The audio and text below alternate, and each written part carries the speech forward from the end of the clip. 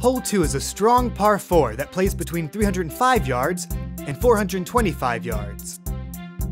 The hole requires a good tee shot to a fairway guarded on the left by a bunker.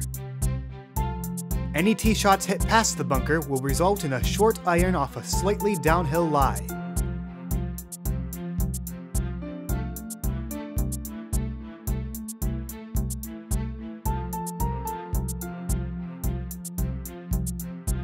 The second green is well guarded by 3 bunkers, one to the front left, one to the front right, and one to the back left.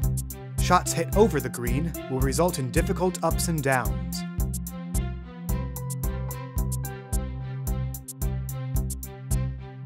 The green is large and relatively flat, with subtle undulations. Safe shots to the middle of the green will greatly reduce the chance of 3-putts.